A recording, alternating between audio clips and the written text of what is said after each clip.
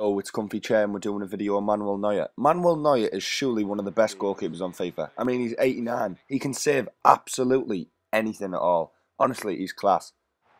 But my friend's celebrating here with his created player. I wonder why this has happened. Maybe the 89 rated goalkeeper isn't as good as we think he is. Look at that. Sure, it's my friend's created player, but come on. There's no power in the shot at all. He's using his weaker foot, and he's basically parried it into his own net. This is the worst display from Neuer I've ever seen, and it's starting to frequently happen. It is absolutely shocking.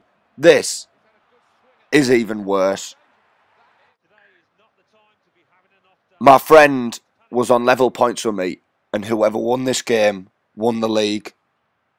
And for all those people out there who think I'm just whinging for the sake of it, this next piece that you're about to see is a slice of pure gold.